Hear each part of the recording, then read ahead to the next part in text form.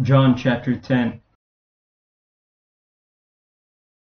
Verily, verily, I say unto you, he that entereth not by the door into the sheepfold, but climbeth up some other way, the same is a thief and a robber. But he that entereth in by the door is the shepherd of the sheep. To him the porter openeth, and the sheep hear his voice, and he calleth his own sheep by name, and leadeth them out. And when he putteth forth his own sheep, he goeth before them, and the sheep follow him, for they know his voice. And a stranger will they not follow, but will flee from him, for they know not the voice of strangers. This parable spake Jesus unto them, but they understood not what things they were which he spake unto them.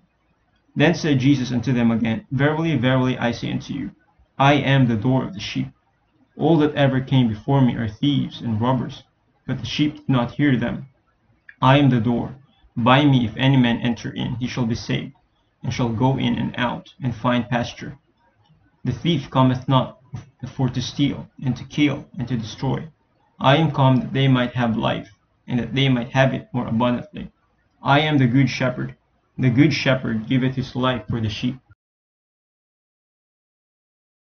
But he that is an hireling, and not the shepherd, whose own the sheep are not, seeth the wolf coming, and leaveth the sheep, and fleeth, and the wolf catcheth them, and scattereth the sheep. The hireling fleeth, because he is an hireling, and careth not for the sheep. I am the good shepherd, and know my sheep, and am known of mine. As the Father knoweth me, even so know I the Father, and I lay down my life for the sheep. And other sheep I have which are not of this fold, them also I must bring, and they shall hear my voice, and there shall be one fold and one shepherd. Therefore doth my Father love me, because I lay down my life, that I might take it again. No man taketh it from me, but I lay it down of myself. I have power to lay it down, and I have power to take it again. This commandment have I received of my Father. There was a division therefore again among the Jews for these sayings. And many of them said, He hath a devil, and is mad. Why hear ye him? Others said, These are not the words of him that hath a devil. Can a devil open the eyes of the blind? And it was at Jerusalem the feast of the dedication, and it was winter.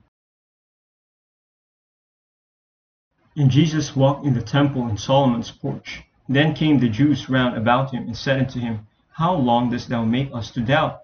If thou be the Christ, tell us plainly. Jesus answered them, I told you, and ye believe not. The works that I do in my Father's name, they bear witness of me. But ye believe not, because ye are not of my sheep, as I said unto you. My sheep hear my voice, and I know them, and they follow me. And I give unto them eternal life. They shall never perish, neither shall any man pluck them out of my hand. My Father which gave them me is greater than all, and no man is able to pluck them out of my Father's hand. I and my Father are one. Then the Jews took up stones again to stone him. Jesus answered them, Many good works have I showed you from my Father. For which of those works do ye stone me? The Jews answered him, saying, For a good work we stone thee not, but for blasphemy, and because that thou, being a man, makest thyself God. Jesus answered them, Is it not written in your law, I said ye are gods? If he call them gods, unto whom the word of God came, and the scripture cannot be broken, say ye of him whom the Father hath sanctified and sent into the world, Thou blasphemest, because I said, I am the Son of God.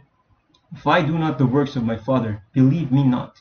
But if I do, though ye believe not me, believe the works, that ye may know and believe that the Father is in me, and I in him. Therefore they sought again to take him, but he escaped out of their hand, and went away again beyond Jordan, into the place where John at first baptized, and there he abode. And many resorted unto him, and said, John did no miracle, but all things that John spake of this man were true. And many believed on him there.